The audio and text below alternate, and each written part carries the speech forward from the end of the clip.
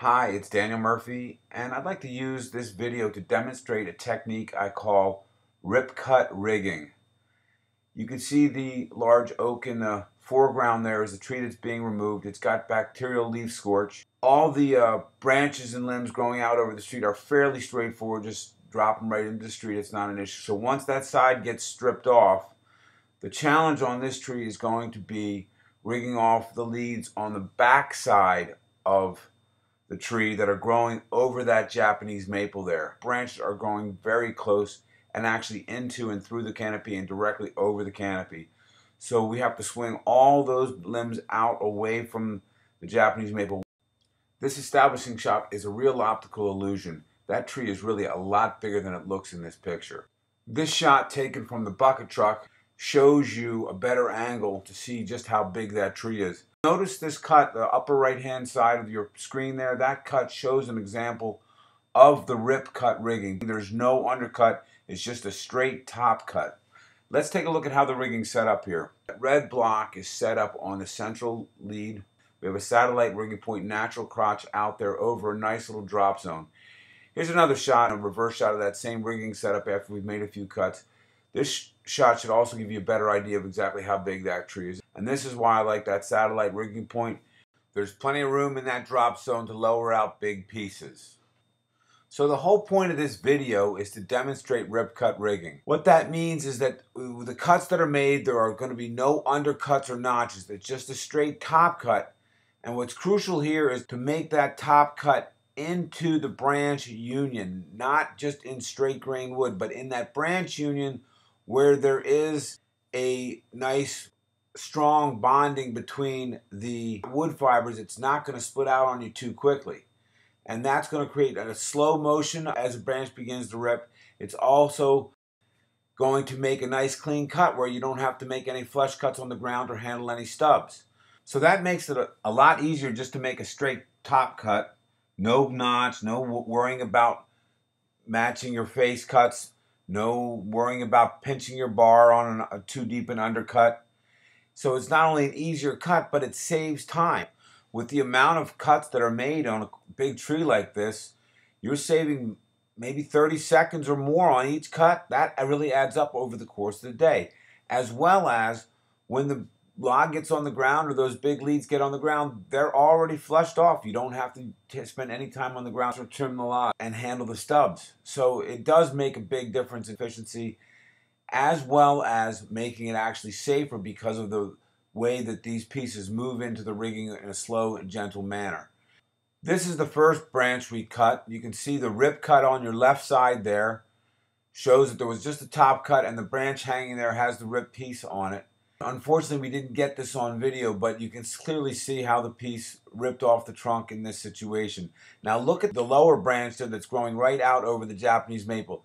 That's the next branch that's going to go, and it's a fairly big one. This is really a very good example of the movement of this branch, how you can rig a big piece, how you can swing it out using a rip cut much better than using an undercut or a notch. It's right over top of that Japanese maple. Fairly large oak limb. You're going to see how the piece moves into the rigging very slowly and easily without any shock load at all. Very important for handling big pieces like this. Let's take a look.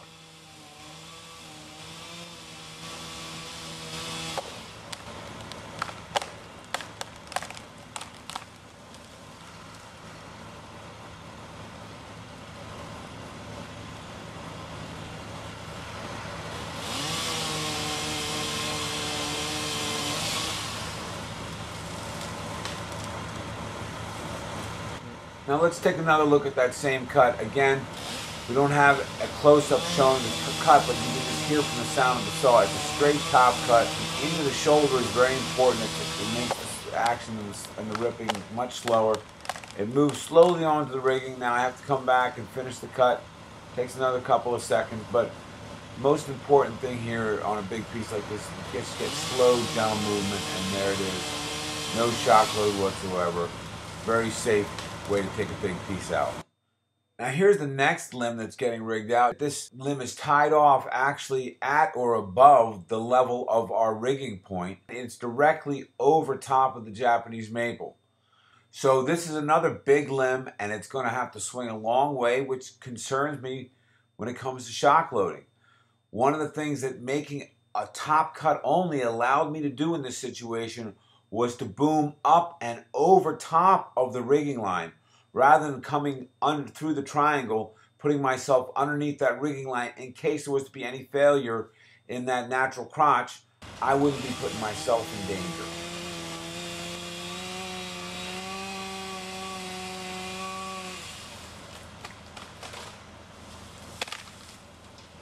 Let's take another look at that in slow motion.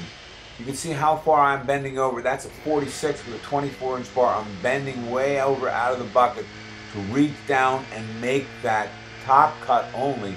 If I had to make an undercut on that branch, I would have to boom underneath the rigging line. So the rip cut not only allows a slower general motion, but in this situation, it allowed me to position myself in a much safer place. And here's the before shot, showing that big lead over the Japanese maple. After the cut's been made, the rip on the trunk and the line hanging there, and there's the same limb hanging in the drop zone. It looks a lot bigger on the ground than it does in the air. And here's the last limb that we're swinging out to the right side. But after this, we're going to switch ends with the rigging line, put a block up there where the natural crotch was on the right-hand side in case we have to lift anything out. And all those limbs out over the Japanese maple are going to have to swing to the left side of that main trunk. This is another example of an important use of the rip cut. In this situation, that limb is tied off to my left and the rigging point is to my right. So that limb that I'm about to cut is going to want to swing right back at me. And I'm going to use a combination of a rip cut and a lower limb, leaving that lower limb intact. So when the piece begins to swing, it stops on that lower limb, stopping it, as well as the rip. So I still have to cut the final piece of the limb there, and then I have to cut that lower limb, and watch, it'll just swing out nice and gentle. So the rip cut enabled me in part to stop the swing of that large limb towards the boom. Very important. In this situation, again, I wish I had a close-up to show you. I wanted to encourage this branch to go left by making my cut from right to left on the limb. So the last little bit of holding wood on that rip is on the left side. I'm in a safe position because I'm boomed out to the right of the rigging point there and the right of that main stem. I could have easily made a notch or an undercut there and it would have gone the same way most likely. It's just a little quicker to not have to fool with that and just make a straight cut. I left this lower limb intact so that as this top limb swung out, the lower limb would stop it from damaging the maple tree. And so there it is, it's jammed up, and I'm going to have to piece it out, cut it as one section at a time and throw it down.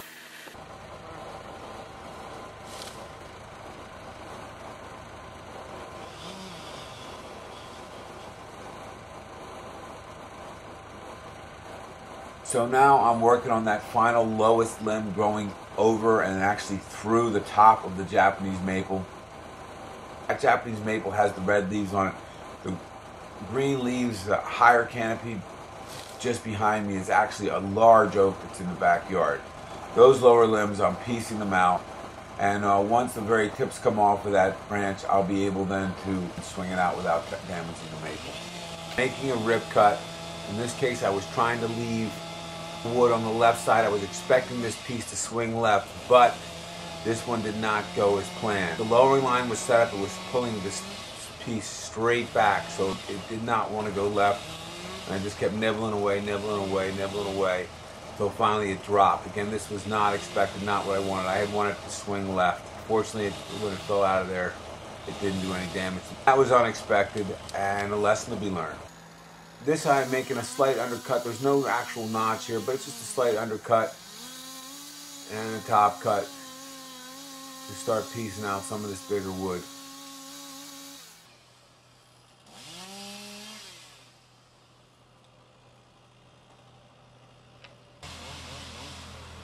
It's good to keep it tip heavy so as it rips down, it moves down and away from the climber. And here's that same piece, that same cut. You can see it on the ground. It's a fairly big piece of wood. And just a quick, easy top cut, no notch necessary. So here I'm piecing out the rest of that limb that we had the satellite rigging point on, the last piece of tree to go besides the top. And I'm again just making straight top cuts here, letting it rip down. Fairly quick and simple cuts here. The one thing, it's not a problem when it's a short piece of wood like that, but you don't want to make those rip cuts when you're wrecking a tree on long limbs that are possibly going to hinge right at the rip and then lean up against the tree. And now if it's a 30-foot limb and you're 30 feet in the tree, you have a huge limb sticking 30 feet up in the air. And how do you get that down safely on the ground? Even with a skid loader, it can be a very dangerous operation. So that's one thing to keep in mind, but in general, this is a very quick, easy cut to make. I'm just making a top cut right through the shoulder of that branch union there, and the piece falls out and the log is trimmed, and there's no need to do any more work with the piece. It's one and done. Now we're going to take a look at some other video.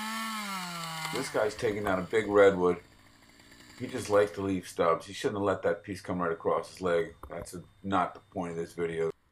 There are so many limbs on this redwood tree. Every time he leaves a stub, he's going to have to do something with it.